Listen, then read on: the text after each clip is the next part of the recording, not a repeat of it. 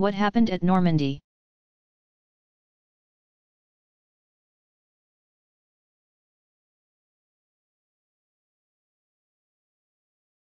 Normandy, a region in northwestern France that lies along the English Channel,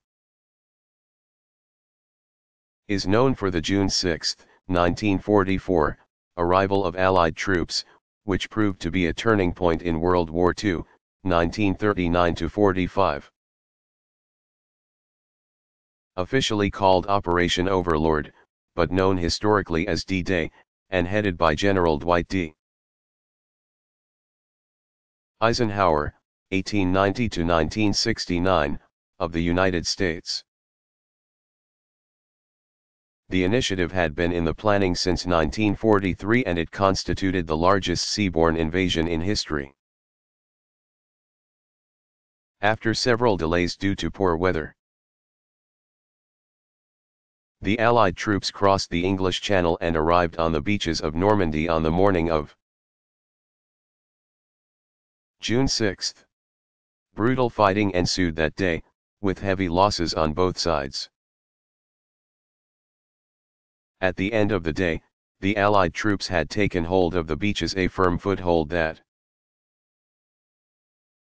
would allow them to march inland against the Nazis, eventually pushing them back to Germany. While it was a critical Allied victory, which history has treated as the beginning of the end for German Chancellor and Führer Adolf Hitler, the invasion at Normandy was still to be followed by 11 more months of bloody conflict. Germany would not surrender until May 7 of the following year.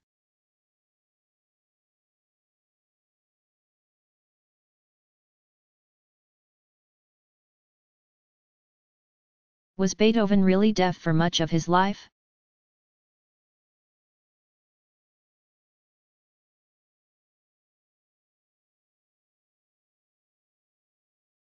Yes, Ludwig van Beethoven, 1770–1827, suffered a gradual hearing loss during his 20s,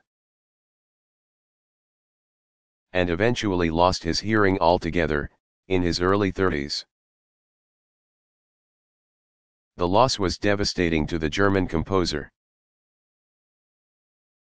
In a letter to his brother he wrote, "But how humbled I feel when someone near me hears the distant sound of a flute. And I hear nothing, when someone hears a shepherd singing, and I hear nothing." At one point he even contemplated suicide but instead continued his work. He had studied briefly with Mozart, in 1787, and Joseph Haydn, in 1792. And appeared for the first time in his own concert in 1800. While the loss of his hearing later prevented him from playing the piano properly, it did nothing to hold back his creativity. Between 1800 and 1824, Beethoven wrote 9 symphonies. And many believe that he developed the form to perfection. His other works include 5 piano concertos and 32 piano sonatas, as well as string quartets, sonatas for piano and violin, opera and vocal music, including oratorios. It was about the time that he completed his work on his 3rd symphony, the Eroica, 1804, that he went completely deaf. Though he was himself a classicist, music critics often refer to a turning point marked by the Eroica, which shows the complexity of the Romantic age of music. A true genius, Beethoven's innovations include expanding the length of both the symphony and the piano concerto, increasing the number of movements in the string quartet, from 4 to 7, and adding instruments including the trombone, contrabassoon, and the piccolo to the orchestra, giving it a broader range. through his adventurous piano compositions. Beethoven also heightened the status of the instrument, which was a relatively new invention, 1710. Among his most well-known and most often performed works are his third, Eroica, fifth, sixth, pastoral, and ninth, choral, symphonies, as well as the fourth and fifth piano concertos. It is remarkable, even unfathomable, that these works, so familiar to so many, were never heard by their composer. A poignant anecdote tells of Beethoven sitting on stage to give tempo cues to the conductor during the first public performance of his Ninth Symphony. When the performance had ended, Beethoven, his back to the audience, was unaware of the standing ovation his work had received until a member of the choir turned Beethoven's chair around so he could see the tremendous response.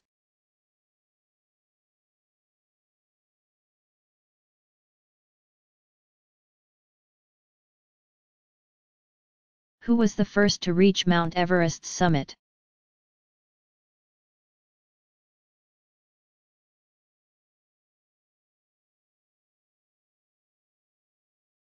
New Zealander Sir Edmund Hillary, 1919.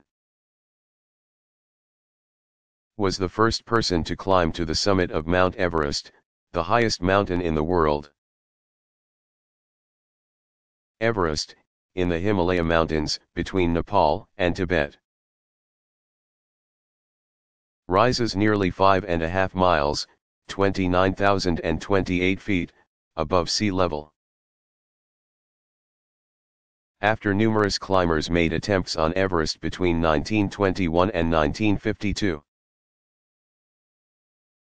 Hillary reached the top on May 29, 1953, as part of a British-led expedition. He was followed by fellow climber Tenzing Norgay, 1914 to 1986, a Nepalese Sherpa. Hillary took a picture of Tenzing at the summit. But Tenzing did not know how to work the cameras, so there is no picture of Hillary. The Sir was added to Hillary's name by Queen Elizabeth II, 1926. Who took great pleasure in the fact that the triumph on Everest had been achieved by a British expedition. Having been crowned on June 2, 1953, it was one of her first official acts as Queen. The mountain was named for another Briton, Sir George Everest, 1790 to 1866. Who served as a British Surveyor General of India from 1830 to 1843. Tibetans call the mountain Komalungma, and the Nepalese call it Sagarmatha.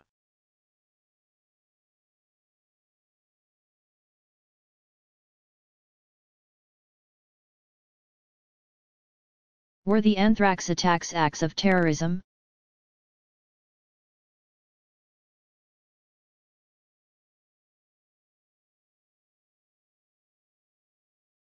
Yes, as U.S. Attorney General John Ashcroft said. When people send anthrax through the mail to hurt people and invoke terror, it's a terrorist act. Investigators believed the attacks, which killed 5 people and sickened 17 others, were acts of domestic terrorism. But whoever was responsible for mailing anthrax spores in the fall of 2001 remained unknown in mid-2005. Some observers believed the attacks were carried out to expose the nation's vulnerability to bioterrorist attacks.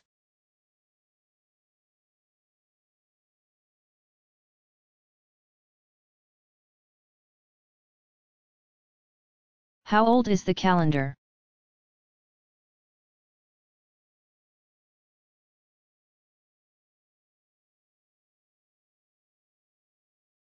The calendar that is in general use today is the Gregorian calendar.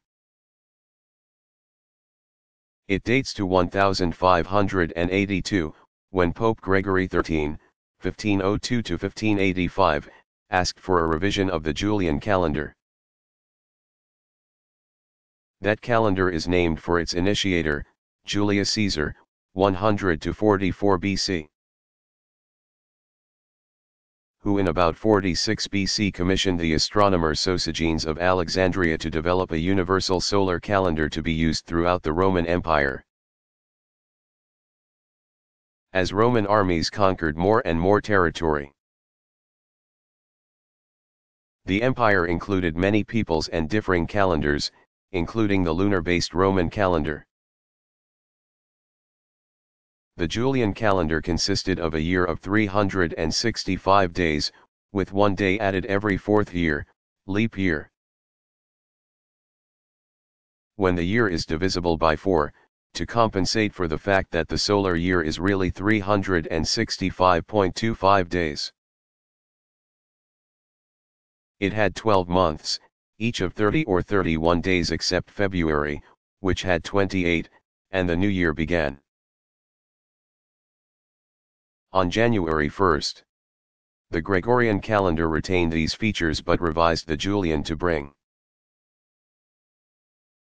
the Christian celebration of Easter in alignment with the vernal equinox, first day of spring. It also dropped leap years for any century year not divisible by 400 in effort to keep the solar calendar in line with the seasons. For example, 1900, though divisible by 4, was not a leap year since it was a centenary year not divisible by 400. The year 2000, divisible by 400, was a centenary leap year.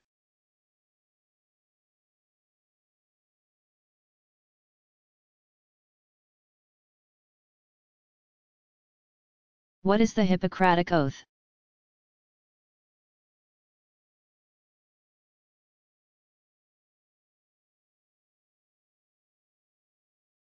The Hippocratic Oath is the pledge taken by many medical students upon graduation or upon entering into practice. While the text of the oath varies by translation, one important line reads, "I will prescribe regimen for the good of my patients according to my ability and my judgment and never to harm anyone." The vows are attributed to the Greek physician and teacher Hippocrates. c. 460 c. 377 BC, who practiced on the island of Kos. Unlike his predecessors, who relied on superstitious practices in their treatment of patients, Hippocrates believed that diseases were brought on not by supernatural causes but by natural ones. He further believed that disease could be studied and cured. This assertion forms the basis of modern medicine, which is why Hippocrates is called the father of medicine. It is largely owing to another prominent Greek physician that the oath was handed down through history. Galen, AD 129 c. 199, was physician to Roman emperors Marcus Aurelius 121 to 80, from 161, and Lucius Commodus 161 to 92, from 168. He demonstrated that arteries carry blood, not air, as had been thought, and, like Hippocrates, Galen believed in the four humors of the body. He left medical texts that for centuries were considered the authoritative works on medical practice. Galen's writings reveal his high regard for Hippocrates, who lived and worked many centuries earlier.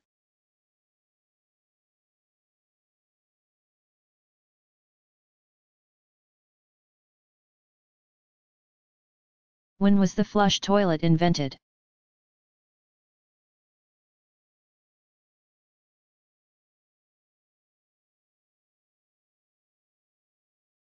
The invention dates to the 1590s and is credited to Sir John Harington. 1561 to 1612, hence its nickname, the John. A courtier and godson of England's Queen Elizabeth I, 1533 to 1603. Harington installed a flush lavatory in one of the Queen's palaces. Though he was a serious scholar and translator,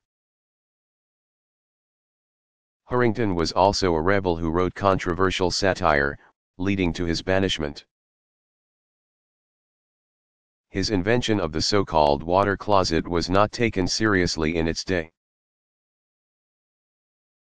But over the following 2 centuries various inventors worked to improve it,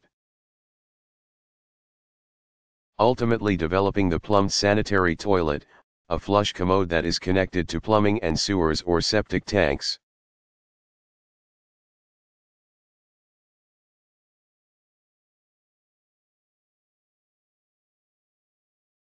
How did the Democratic Party begin?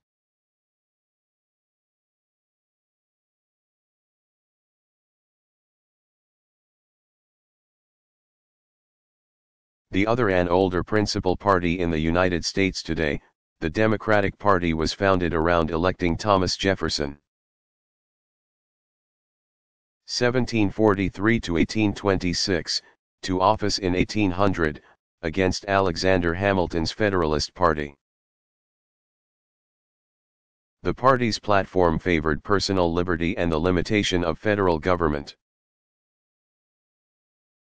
Installing Jefferson in office, the party then called the Democratic Republicans went on to get its candidates into the White House for the next 25 years. In 1828 they became known simply as Democrats, dropping the suffix. Depending on how one counts, there have been either 18 or 19 Democratic presidents. Andrew Johnson, 1808 to 1875, is problematic since he was a Democrat before joining the National Union Party ticket as the vice presidential candidate in 1864.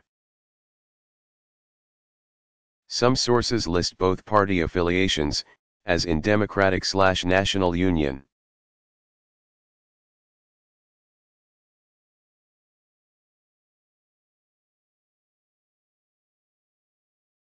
Who was Dorothea Dix?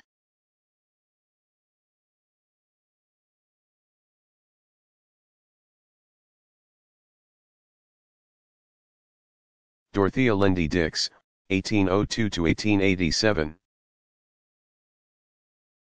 Was a philanthropist and among the first American women to become active in social reform.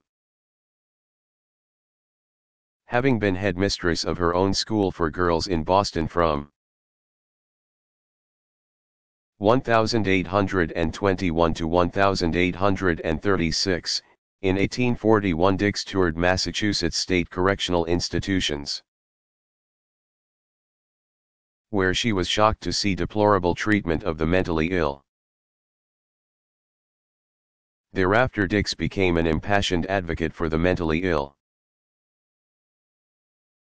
leading a drive to build hospitals for the specialized care of those afflicted with mental illnesses. Dix appealed to the consciences of legislators and philanthropists. She was successful in establishing mental hospitals throughout the United States, Canada, and Europe, many of which still bear her name. Dix's campaign for humane treatment of the mentally ill transformed American attitudes and institutions in the 2 decades that led up to the Civil War, 1861 to 65. During the war she acted as superintendent of the U.S. Army nurses.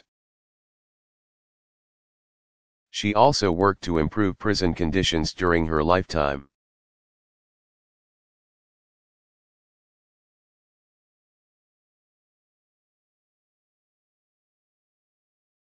Why was Julius Caesar murdered?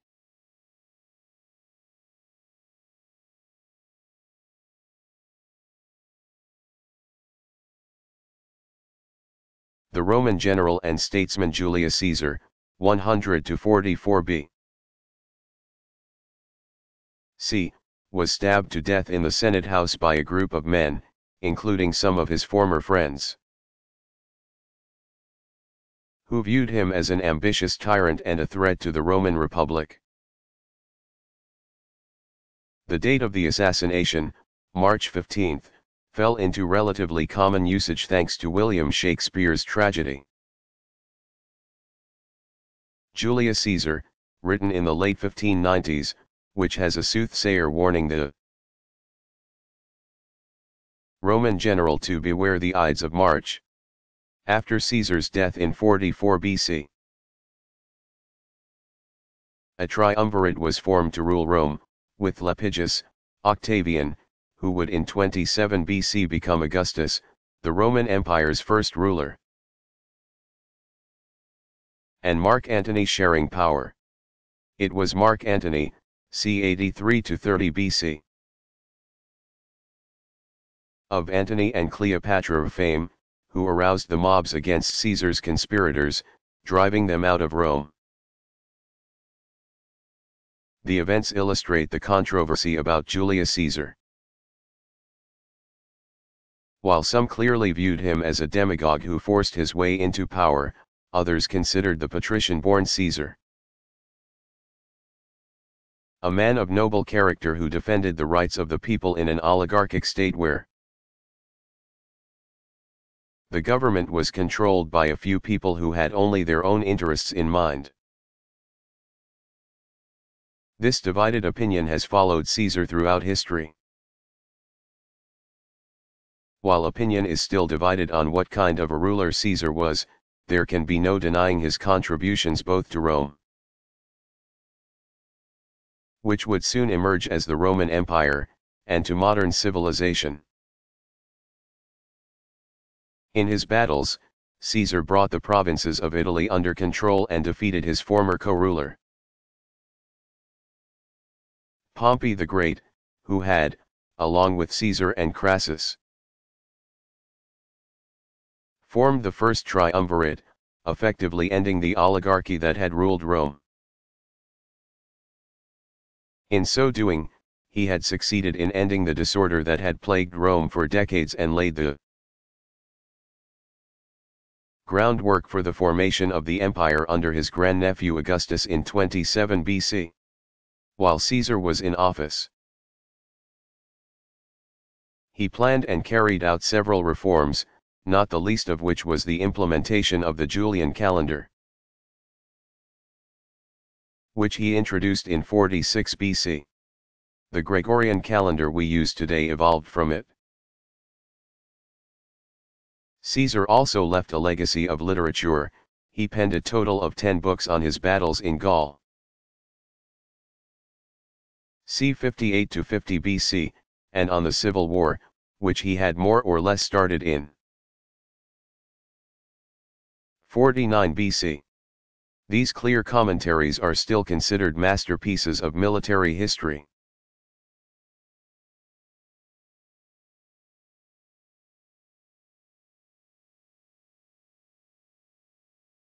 What impact have VCRs and digital recorders had on television viewing?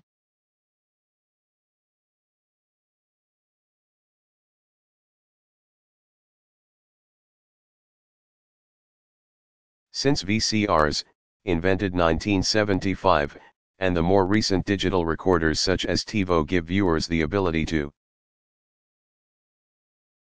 record television programs and watch them when they choose, a phenomenon known as time shifting has emerged. As Americans watch previously recorded programming, they miss primetime broadcasts. Commentators mused that Americans were losing a sense of community. Gone were the days when office workers would stand around the water cooler to chat about last night's episode of a popular program. since these recording devices also gave viewers the ability to fast forward through commercials. A practice dubbed zapping, they posed challenges to the advertising industry.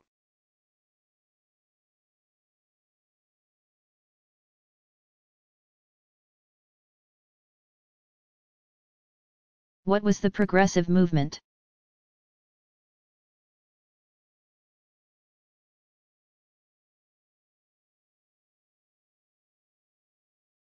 It was a campaign for reform on every level: social, political, and economic in the United States.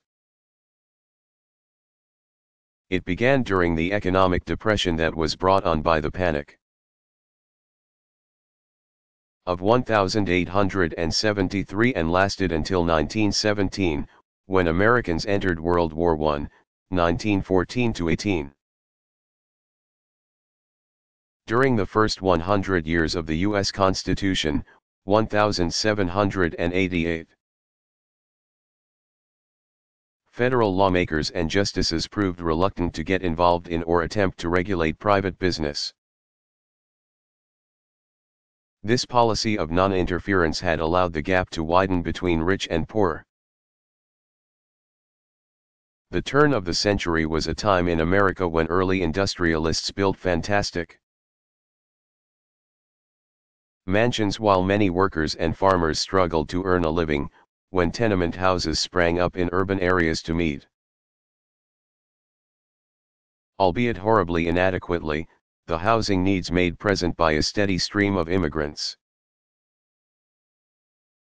And when labor unions, which had only recently begun to organize, were beset by outbreaks of violence, hurting their fight for better treatment by employers. Observing these problems, progressive-minded reformers, comprised largely of middle-class Americans, women, and journalists, the so-called muckrakers, began reform campaigns at the local and state levels, eventually effecting changes at the federal level. Progressives favored many of the ideas that had previously been espoused by the populists, including antitrust legislation to bust up the monopolies and a graduated income tax to more adequately collect public funds from the nation's well-to-do businessmen. Additionally, progressives combated corrupt local governments, dirty and dangerous working conditions in factories, mines, and fields, and inner-city blight. The minimum wage, the Pure Food and Drug Act, and Chicago's Hull House, which served as an incubator for the American social work movement, are part of the legacy of the progressive movement.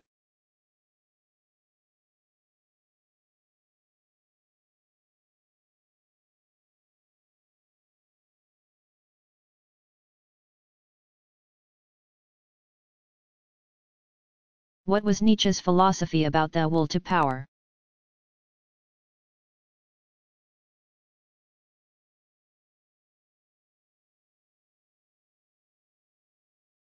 The German philosopher Friedrich Nietzsche, 1844-1900, developed many theories of human behavior, and the will to power was one of these. While other philosophers, including the ancient Greek Epicurus, argued that humans are motivated by a desire to experience pleasure, Nietzsche asserted that it was neither pleasure nor the avoidance of pain that inspires humankind, but rather the desire for strength and power.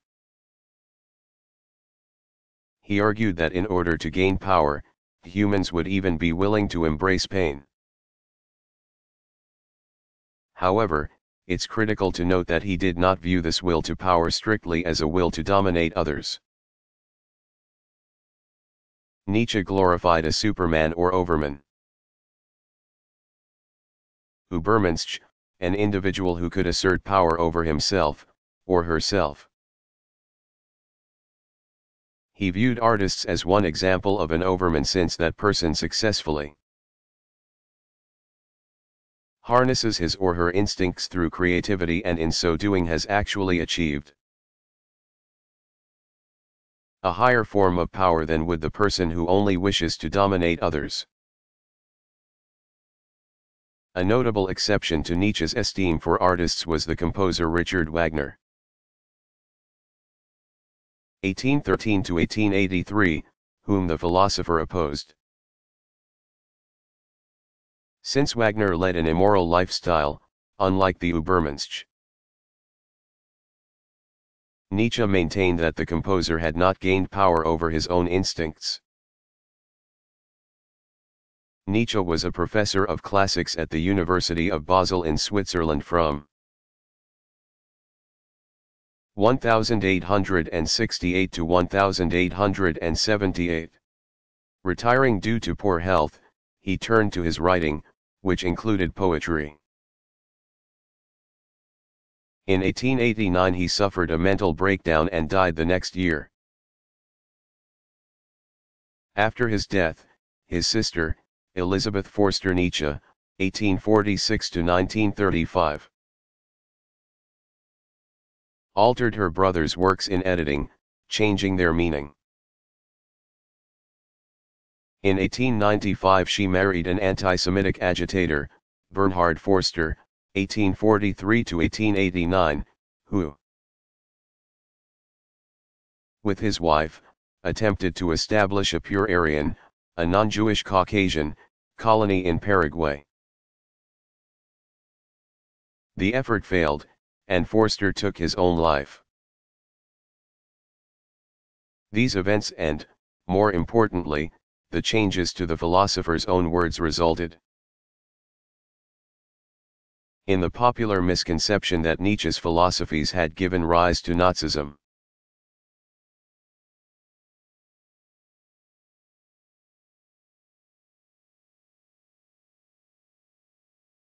What were the hallmarks of the Cold War era?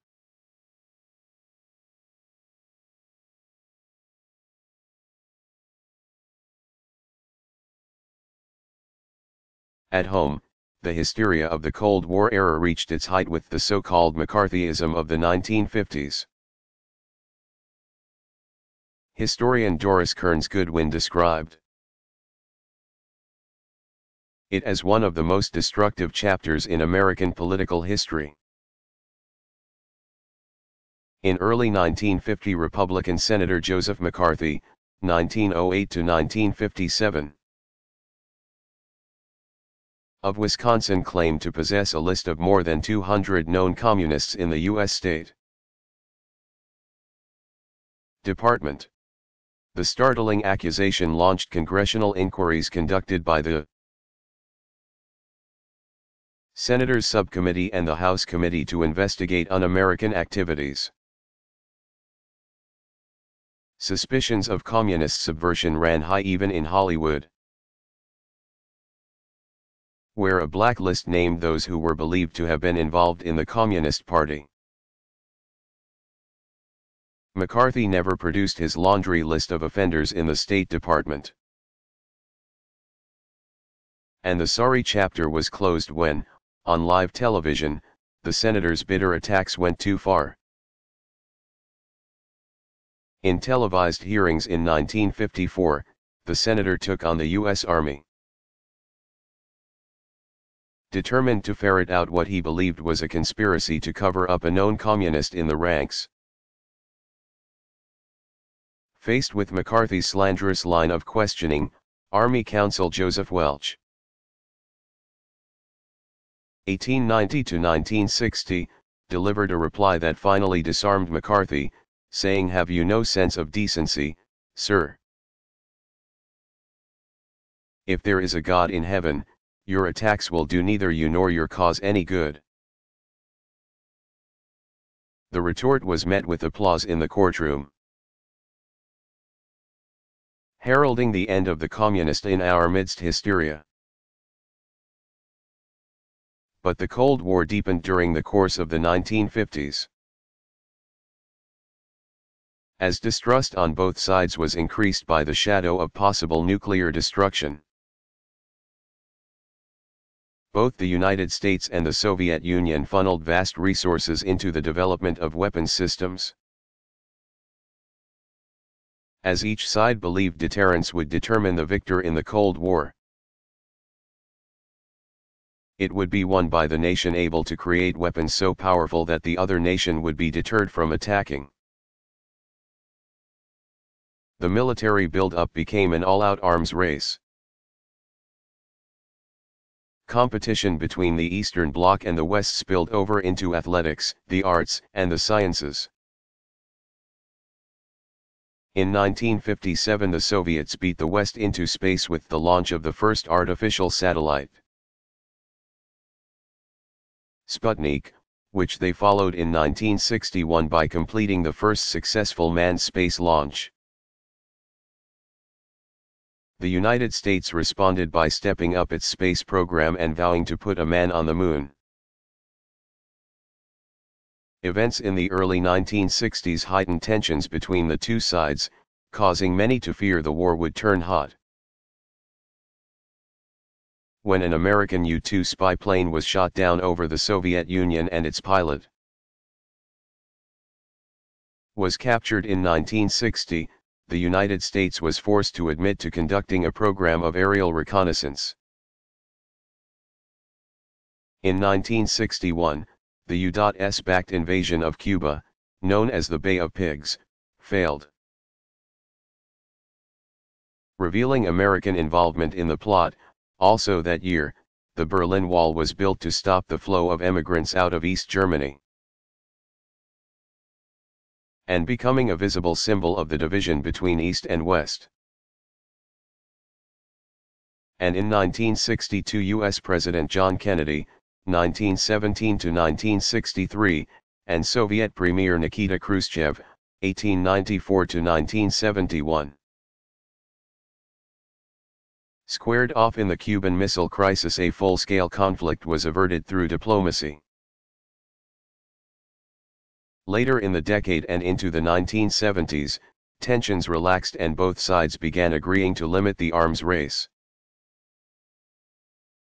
signing the Nuclear Non-Proliferation Treaty in 1968 and the Strategic Arms Limitation Treaty,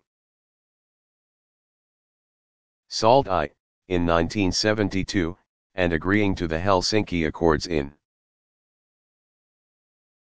1975. But East and West remained suspicious and watchful of each other into the 1980s. Most observers agree the Cold War did not come to an end until the fall of communism in Eastern Europe, c. 1990.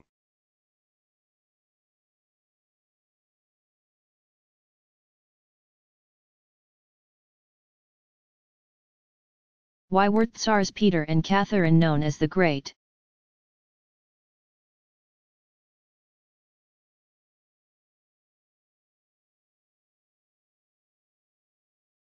The epithet the Great can be misleading. While Romanov Tsars Peter the Great, who ruled from 1682 to 1725, and Catherine the Great, who ruled from 1762 to 1796, are among the best known of the Romanov dynasty, and both had many accomplishments during their reigns. They are also known for having increased their power at the expense of others.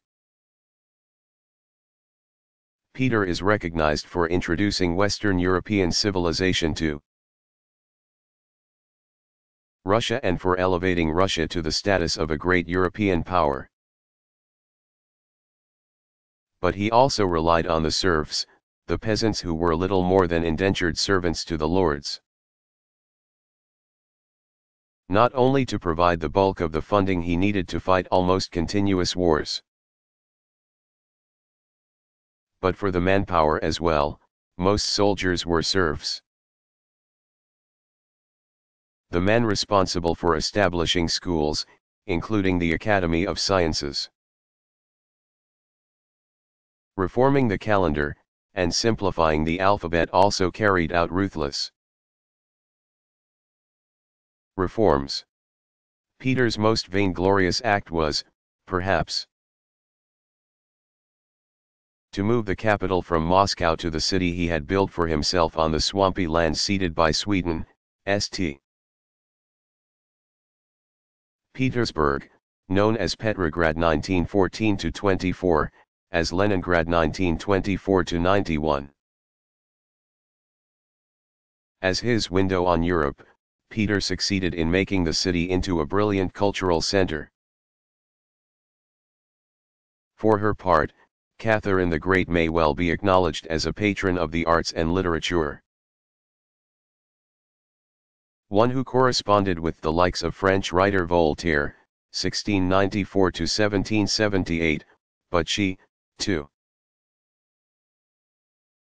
increased the privileges of the nobility while making the lives of the serfs even more miserable. Her true colors were shown by how she ascended to power in the first place. In 1744 she married Peter III, who became Tsar of Russia in 1762. That same year, Catherine conspired with her husband's enemies to depose him. He was later killed. And so Catherine came to power, proclaiming herself Tsarina. She began her reign by attempting reforms, but a peasant uprising, 1773-74, and the French Revolution, which began in 1789, prompted her only to strengthen and protect her absolute authority. Like Peter the Great, she, too, extended the frontiers of the empire through a series of conquests. By the end of her reign, in 1796, Catherine had reduced even the free peasants to the level of serfdom.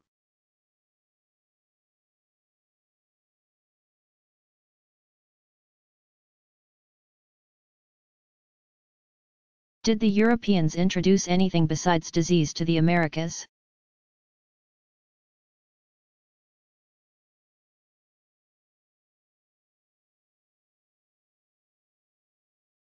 Yes, in addition to certain diseases, which were accidentally imported into the New World by the early Europeans.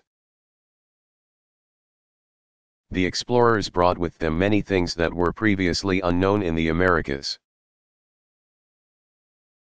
When Christopher Columbus, 1451-1506, landed at Hispaniola, present-day Haiti and Dominican Republic in the Caribbean, in 1492, he carried with him horses and cattle. These were the first seen in the Western Hemisphere.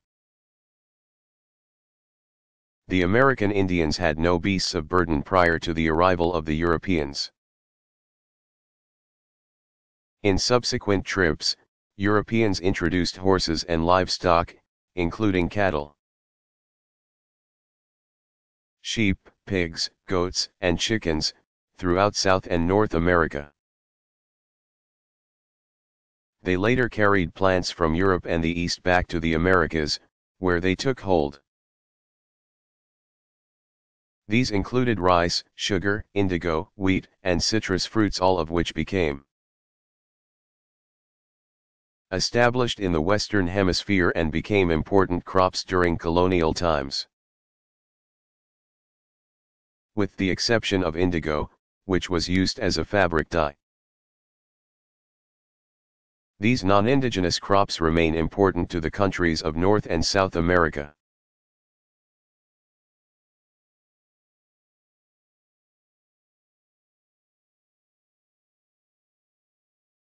What is the War on Terror?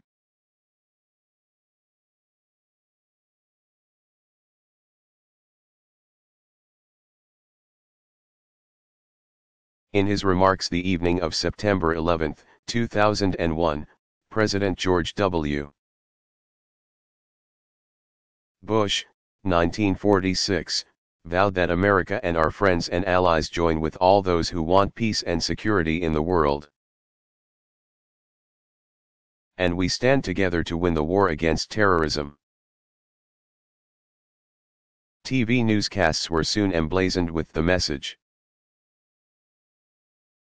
America's War on Terror, or simply, the War on Terror. The events of 9/11 catapulted the free world into a new era, in which conflicts no longer were limited to wars between nations. There was a new enemy, which knew no national boundaries, whose army was covert, and which mercilessly targeted civilians. Acknowledging that the new threat could not be met by the United States alone, the Bush administration began forging an alliance of nations that together would use diplomacy, take military action, and coordinate intelligence and law enforcement efforts to combat terrorists around the globe. On September 12, 2001, Secretary of State Colin Powell, 1937, called for a global coalition against terrorism. Eventually the Bush administration put together an alliance of 84 countries, called the Global Coalition Against Terrorism, united against a common danger, and joined in a common purpose.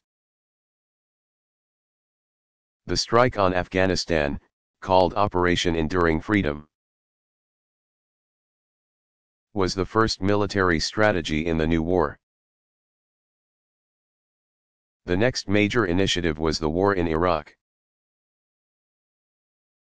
While those operations were underway, terrorist strikes continued around the globe. In March 2004, following the commuter train blasts in Spain, President Bush remarked that the murders in Madrid are a reminder that the civilized world is at war. And in this new kind of war, civilians find themselves suddenly on the front lines. In recent years, terrorists have struck from Spain, to Russia, to Israel, to East Africa, to Morocco, to the Philippines, and to the United States. They've targeted Arab states such as Saudi Arabia, Jordan, and Yemen. They've attacked Muslims in Indonesia, Turkey, Pakistan, Iraq, and Afghanistan. No nation or region is exempt from the terrorists' campaign of violence.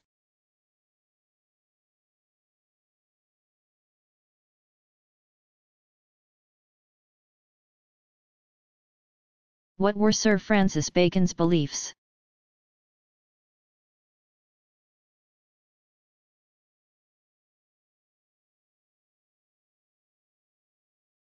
The English philosopher, author, and statesman was one of the great minds of the scientific revolution of the 1500s and 1600s, during which the way that Europeans viewed themselves and the universe underwent a dramatic change. Bacon, 1561 to 1626, believed that humankind's accepted notions about nature should be aggressively challenged. As a young man studying at Trinity College, he concluded that the Aristotelian system, or deductive logic, was without merit. Bacon favored observation, or inductive logic, as a system for interpreting and understanding nature. He argued that the understanding of nature was being held back by the blind acceptance of the beliefs of ancient philosophers such as Aristotle, 384 to 322 BC, and Plato, c. 428 to 347 BC. A religious person, Bacon maintained that theology should not be questioned. He believed that rational inquiry can unlock the secrets of nature but not of the human soul. Bacon therefore insisted on the separation of philosophy and theology, an idea that ran counter to the academic traditions of the time. Consequently, he was a staunch proponent of educational and scientific reform. Trained in law, Bacon served as a royal diplomat in France, was admitted to the bar, elected to Parliament, and served in public office, including the jobs of Solicitor General and Attorney General. He penned several seminal works, including Essays, 1597, which consists of practical wisdom and observations. Advancement of Learning, 1605, a survey of the state of knowledge. Bacon was attempting to enlist the support of the king in the total reform of education and science in England, and Novum Organum, 1620. In which he put forth his method for understanding nature by an inductive system, based on direct observation, versus Aristotle's deductive method, which was based on circumstantial evidence and prior conclusions.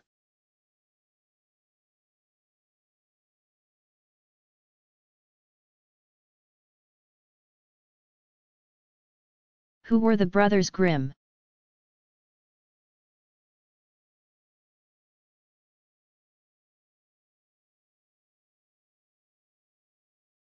The German brothers Jacob, 1785 to 1863, and Wilhelm, 1786 to 1859.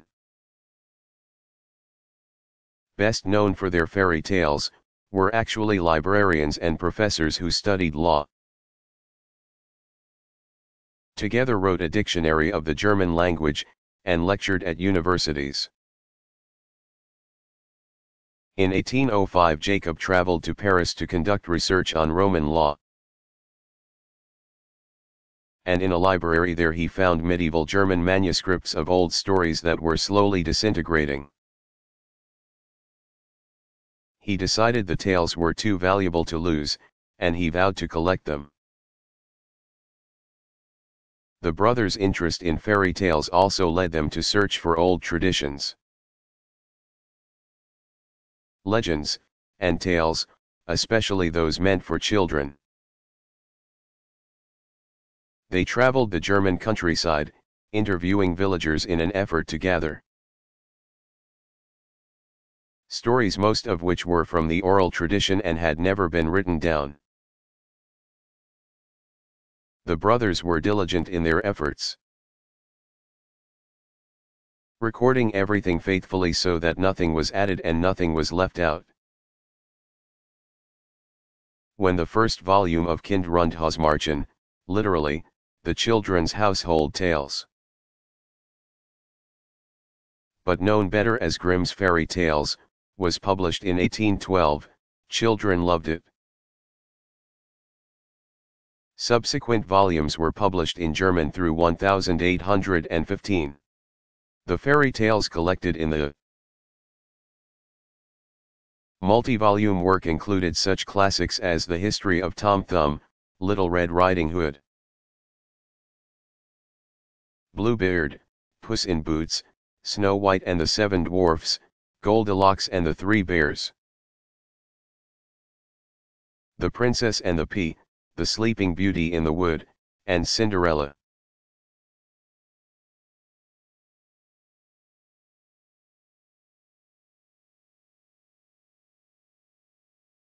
What is behaviorism?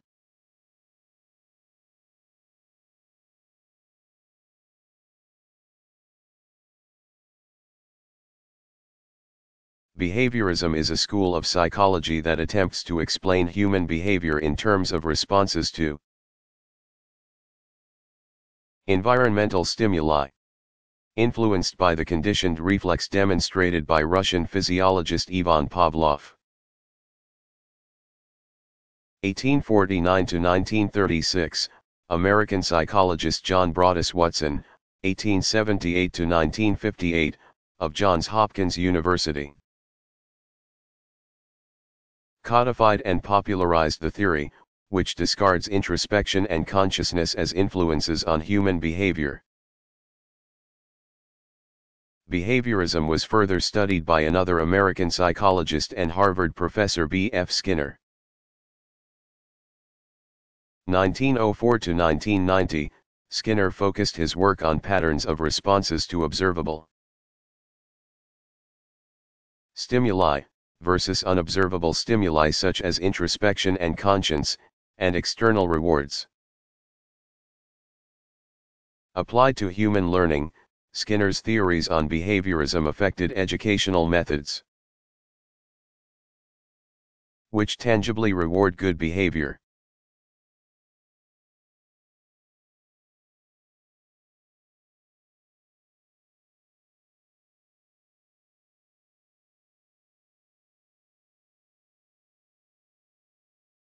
Were the Spaniards the first Europeans to reach North America after the Vikings?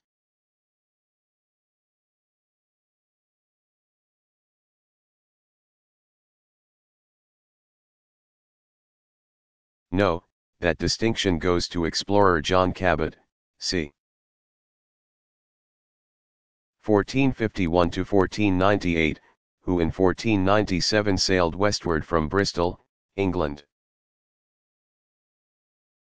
in search of a trade route to the east.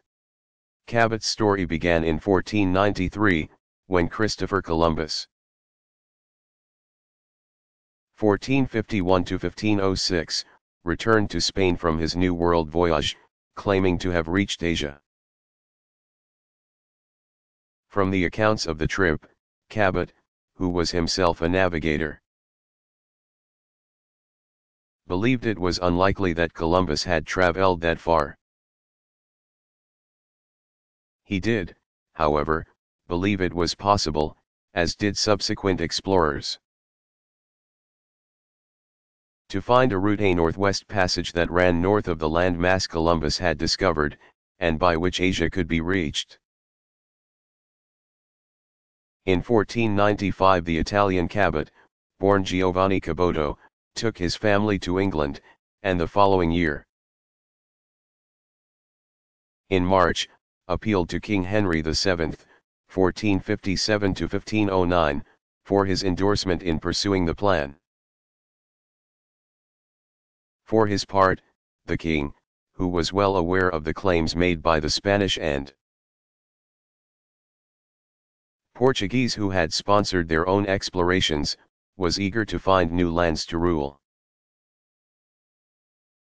And so he granted a patent, authorizing Cabot's expedition. Later that year, 1496, Cabot set sail. But problems on board the ship and foul weather forced him to turn back. The following spring, on May 20, 1497, he sailed again, in a small ship that had been christened Matthew. The crew of 20 included his son, Sebastian. On June 24, they sighted land and Cabot went ashore. While he saw signs of human habitation, he encountered no one. From reports of the trip, scholars believe Cabot had reached the coasts of present-day Maine, Nova Scotia, and probably Newfoundland. He then sailed home, returning to England on August 6. He reported to the king 6 days later and was given a reward, as well as authorization for a more sizable expedition, which he undertook in May 1498. This time Cabot set sail with 5 ships in his command. But the expedition was not heard from again.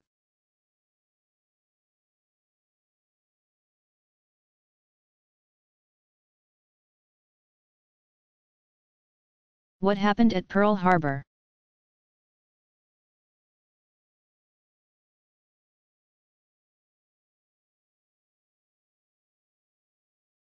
On the night before the attack, the Japanese moved a fleet of 33 ships to within 200 miles of the Hawaiian island of Oahu, where Pearl Harbor is situated. More than 300 planes took off from the Japanese carriers, dropping the first bombs on Pearl Harbor just before 8 a.m. on December 7. 1941. There were 8 American battleships and more than 90 naval vessels in the harbor at the time. 21 of these were destroyed or damaged, as were 300 planes. The biggest single loss of the day was the sinking of the battleship USS Arizona, which went down in less than 9 minutes. More than half the fatalities at Pearl Harbor that infamous December day were due to the sinking of the Arizona. By the end of the raid, more than 2,300 people had been killed and about the same number were wounded. Pearl Harbor forever changed the United States and its role in the world. When President Franklin D. Roosevelt, 1882 to 1945, addressed Congress the next day, he called December 7 a date which will live in infamy. The United States declared war against Japan. And on December 11 Germany and Italy, Japan's Axis allies, declared war on the United States. The events of December 7 had brought America into the war, a conflict from which it would emerge as the leader of the free world. When did the first U.S.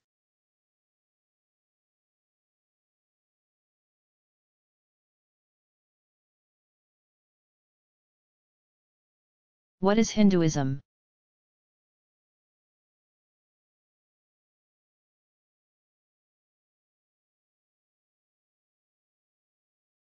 Hinduism, an ancient religion that originated about 1500 B.C. and developed over thousands of years, encompasses the beliefs and practices of the numerous religious sects of India. Each sect has its own philosophy and form of worship. It is a polytheistic religion believing in many gods as well as in one great God, or universal spirit, called Brahman. Hindu doctrine is centered on sacred scriptures including the Veda, which includes the Upanishads. Dialogues describing sacrificial rituals and religious ceremonies, the Puranas, stories about Hindu gods and goddesses, and the Mahabharata, which contains the Bhagavad Gita, or the Song of the Lord, in which the god Krishna discusses the meaning of life with a warrior prince on the eve of battle. Hindus worship alone at temples, which are dedicated to divinities. Followers also practice yoga, believing that it leads to knowledge and union with God.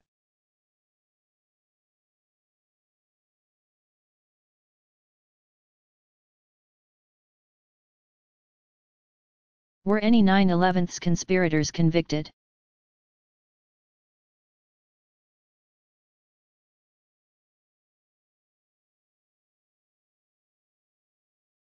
Yes, but by 2005 there had been only one. French citizen Zacharias Moussaoui, 1968, was convicted in a U.S. court in Alexandria, Virginia, in connection with the September 11, 2001, attacks that claimed nearly 3,000 lives. Moussaoui was taken into custody by the Federal Bureau of Investigation, FBI. In August 2001, a flight instructor in Minnesota, where he was training, had reported him as suspicious. After the September terrorist attacks, Moussaoui continued to be held as the possible 20th hijacker. One of the flights on September 11 had 4 hijackers, the other 3 flights each had 5. For the next 3 years, the suspected terrorist was the subject of a sometimes dramatic legal battle. Moussaoui insulted the U.S. district judge hearing his case, attempted to fire his lawyers, and pleaded guilty only to later change his mind. On April 22, 2005, the case came to close when Moussaoui admitted his guilt in front of a packed courtroom. His sentencing trial was set for 2006.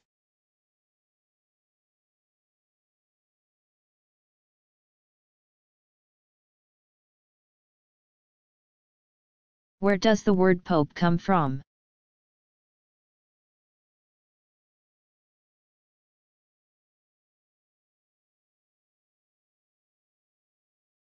The word Pope is derived from the Greek word papas, meaning papa, father.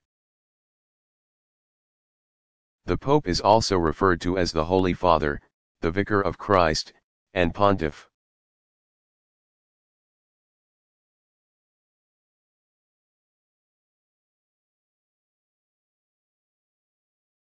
When did IBM enter the personal computer business?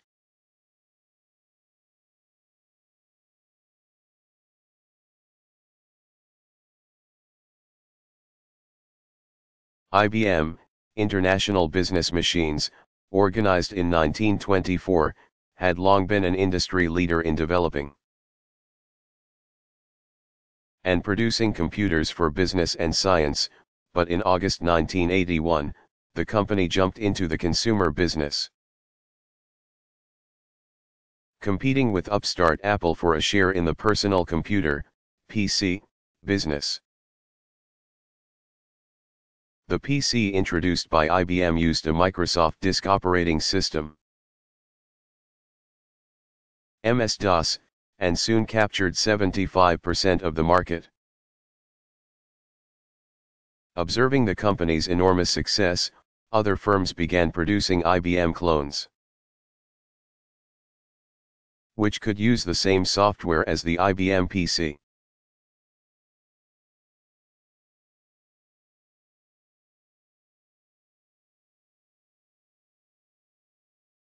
What was the Munich Pact?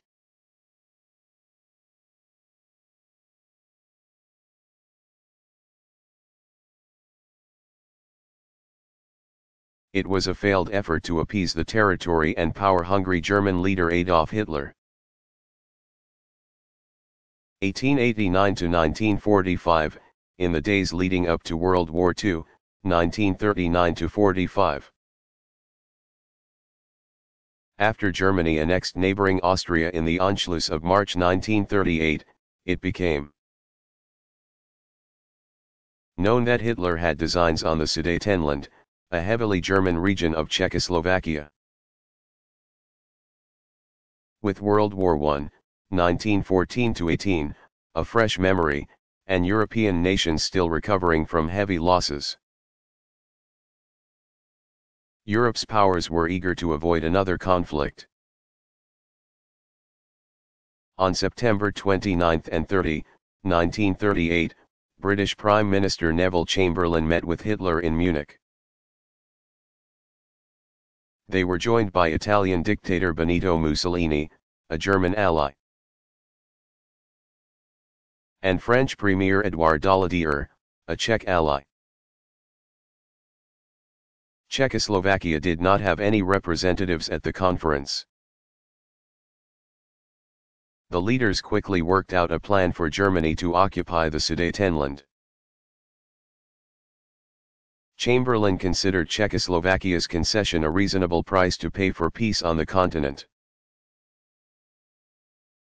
But the effort to assuage Hitler was not successful. In March 1939, Germany moved to occupy the rest of Czechoslovakia. On September 1, Germany marched into Poland, and World War II began.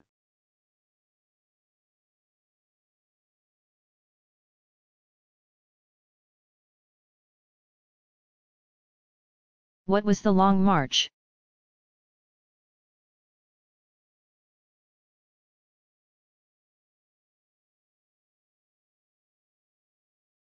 The Long March began in October 1934 when Mao Zedong, 1893 to 1976, led Chinese Communist forces. The Red Army of China, numbering 100,000 men and women, on an epic walk across China, with the Nationalist Army in pursuit. The Communist marchers crossed 18 mountain chains and 24 rivers to cover 6,000 miles. Almost all women and children died along the way. In 1935, 20,000 to 30,000 people finally reached Shaanxi, Shenzi, province in the north, where the Red Army established a stronghold. It was there that Mao, one of the earliest members of the Chinese Communist Party, formulated his own philosophy that came to be known as Maoism. He had adapted Marxism to the Chinese conditions, replacing German politician and socialist Karl Marx's 1818 to 1883, urban working class with the peasant farmers as the force behind revolution. The Red Army went on to defeat the Nationalists in 1949. Mao was named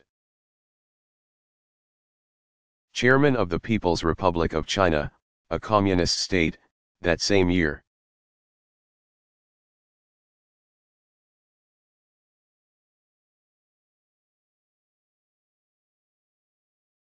What led to the decline of communism in Eastern Europe?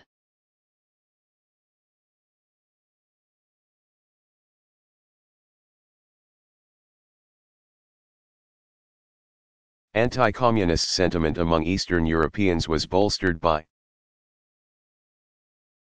the actions and policies of Soviet leader Mikhail Gorbachev, 1931.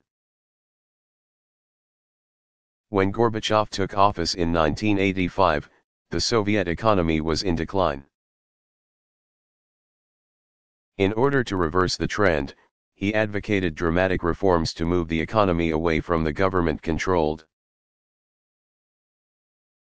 communist system and toward a decentralized system, similar to those of Western democracies.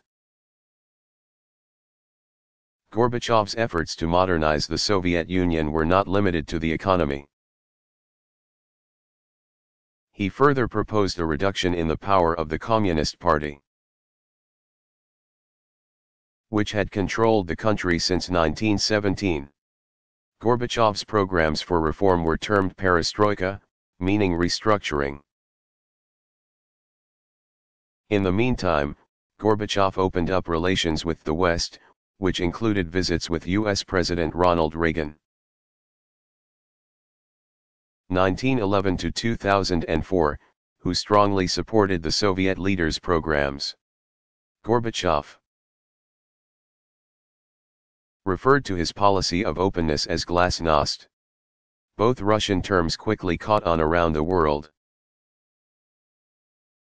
While the economic reforms produced a slow and painful change for the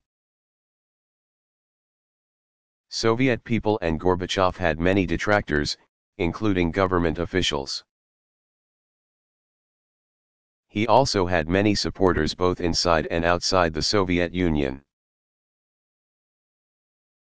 People in other Eastern European countries watched with interest the Soviet move toward a more democratic system. Strikes in Poland had begun as early as 1980, where workers formed a free labor union called Solidarity. But the following year, the communist leaders of the Soviet Union pressured the Polish government to put an end to the movement, which it did. After Gorbachev became head of the Soviet Union and initiated sweeping changes, the reform movements in other countries soon realized that the Soviets under Gorbachev would no longer take hard-handed tactics toward anti-communist efforts in other countries. In 1989 the Polish government ceased to prohibit solidarity, and the Communist Party there lost influence. The same was true in Hungary, East Germany, and Czechoslovakia. By the end of the decade, most of the Eastern European communist governments were overthrown in favor of democratic-oriented governments. The transition was effected differently in each country. The overthrow in Czechoslovakia was so peaceful that it was called the Velvet Revolution, while in Romania a bloody revolt ensued, and hardline communist dictator Nicolae Ceausescu, 1918–1989, was executed. In 1990 multi-party elections were held in Romania, Czechoslovakia, Hungary, East Germany, and Bulgaria. The non-communist party that was put in power in East Germany agreed to unification with West Germany, again creating one Germany on October 3, 1990. That same year Gorbachev received the Nobel Peace Prize for his contributions to world peace.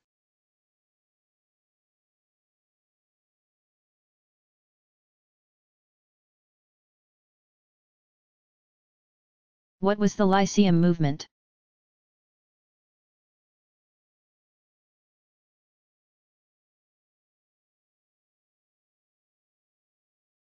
It was a public education movement that began in the 1820s and is credited with promoting the establishment of public schools, libraries, and museums in the United States. The idea was conceived by Yale-educated teacher and lecturer Josiah Holbrook, 1788–1854, who in 1826 set up the first American Lyceum in Millbury, Massachusetts. He named the program for the place a grove near the Temple of Apollo Lycurgus where the ancient Greek philosopher Aristotle, 384–322 BC, taught his students. The Lyceums, which were programs of regularly occurring lectures, proved to be the right idea at the right time. They got underway just after the completion of the Erie Canal. 1825, which permitted the settlement of the nation's interior. Just as the notion that universal, free education was imperative to the preservation of American democracy took hold, the movement spread quickly. At first the lectures were homegrown affairs, featuring local speakers. But as the movement grew, Lyceum bureaus were organized, which sent paid lecturers to speak to audiences around the country. The Lyceum speakers included such noted Americans as writers Ralph Waldo Emerson, 1803–1882, Henry David Thoreau, 1817–1862, and Nathaniel Hawthorne, 1804–1864. As well as activist Susan B. Anthony, 1820–1906. After the Civil War, 1861–65. The educational role of the Lyceum movement was taken over by the Protestant-led Chautauquas.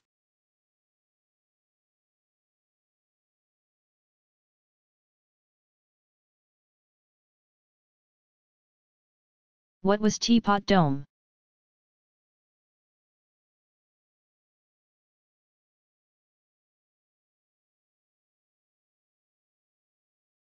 Teapot Dome was a notorious political scandal that was on a level with Watergate, 1972. While the early 1920s abuses of power affected President Warren G. Harding, 1865–1923, it was not Harding who was implicated in the crimes. Albert Bacon Fall, 1861–1944, Harding's Secretary of the Interior. Secretly transferred government oil lands at Elk Hills, California, and Teapot Dome, Wyoming, to private use, and he did so without a formal bidding process. Fall leased the Elk Hills Naval Oil Reserves to American businessman Edward L.